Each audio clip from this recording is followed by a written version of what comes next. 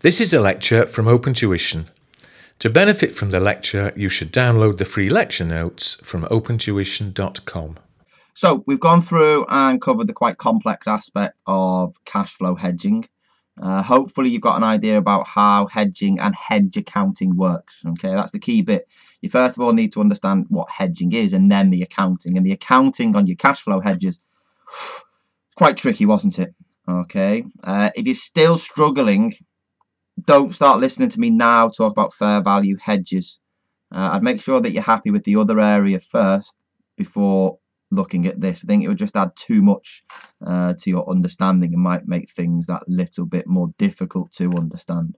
If you're happy with it, let's carry on. You know, we've gone through and looked at cash flow hedges. You're happy with the concept of what a cash flow hedge is. It's when we have the risk of the changes in future cash flows, usually to do with the purchase of an asset in the future, and we're worried about the value or the purchase price going up. Okay, if that was the case, what we did is we placed a bet on an increase in the price, and then what would happen then is we would go through, and as time passed, any gains or losses on the hedging instrument would be recorded in other comprehensive income. Remember, hidden away, because nothing yet has been recognized to do with the purchase of the item.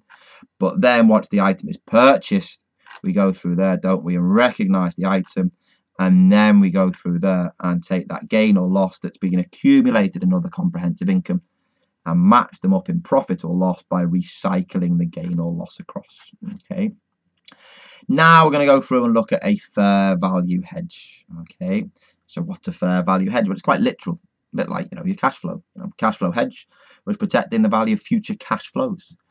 Here we're protecting the fair value. If we're protecting the fair value, then that item has to already have been recognized, doesn't it? It has to be within the accounts.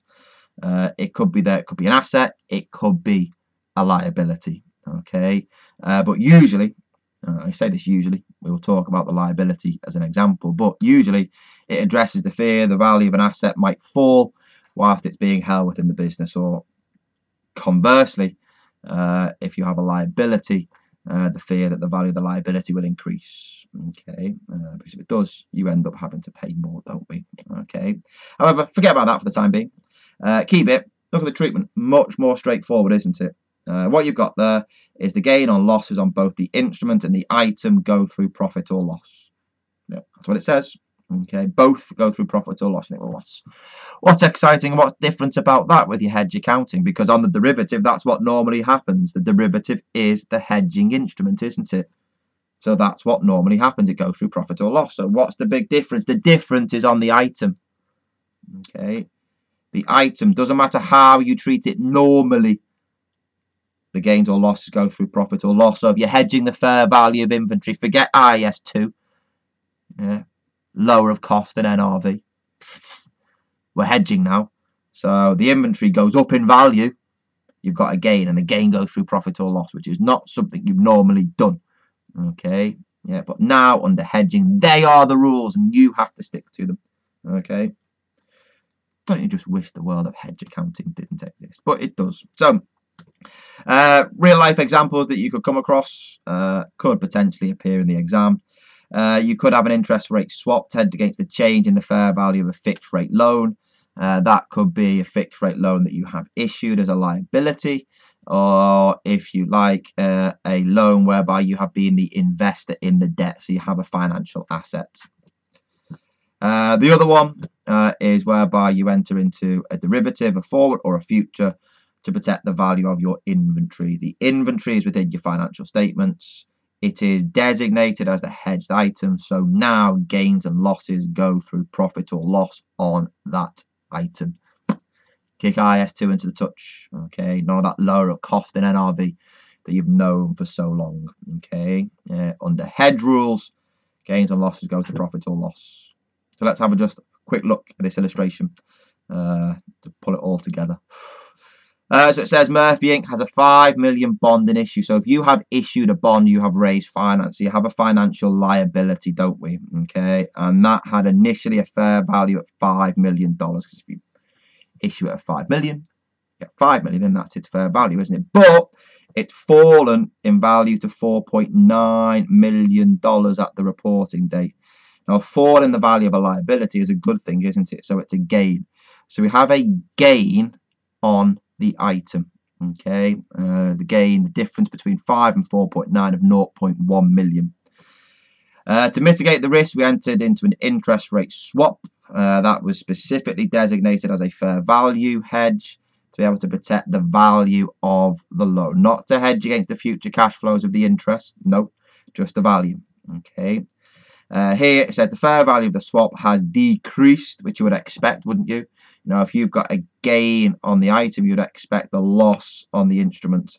And here that loss is 0.12 million. So here it's not going to be entirely 100% effective. Okay, there's some inefficiencies within the market, but who cares about that? Don't worry. Too high level for this. So what have we got? Okay, so if you think about the fixed rate loan, okay, so that there is your liability. The value of the liability has fallen from a fair value of 5 to 4.9. So you've got a 0.1 million gain through profit or loss. You know, if you had that loan and it was being treated at amortized cost normally, okay, financial liabilities at amortized cost, that's your normal financial instruments rule, isn't it? Okay, well, nonsense. Okay, not now. You're protecting the fair value of it, so gains and losses go through profit or loss. On the interest rate swap, given you've got a gain on the loan, being the item, there must be a loss on the instruments, and that loss on the instruments is a decrease of 0.12 million. Okay, again, that goes through profit or loss as well. You can see that we're matching them up in the same financial statements and also in the same period. There wouldn't be any issues here to do with periods. Okay, it'd be the financial statements that they could be different accounting treatments. But here, we throw them both through profit or loss. If that's the case, you net them off. 1 million gain, 0.12 million loss. Overall, you've got a net loss of 0.02 million. Is it there through profit or loss? Okay. Okay.